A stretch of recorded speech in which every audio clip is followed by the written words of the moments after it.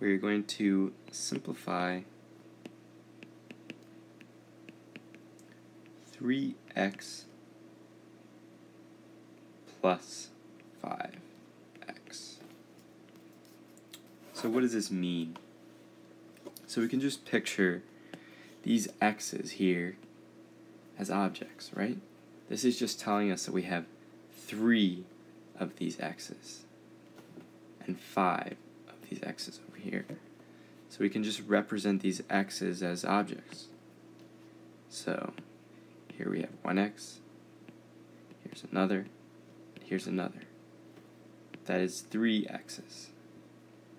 Now we're adding that to 1, 2, 3, 4, 5 more x's, as represented up there.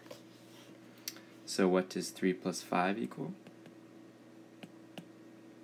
Well, it should be easy enough to show that 3 plus 5 equals 8. And that will be our final, well, not our final answer. So we have 8 now. So we have 8 x's, right? We still have to show that we have x's up here. So we write it as 8x in the same format as they did. And now that is our final answer. I add a few more colors just because we need to make sure that this is the final answer.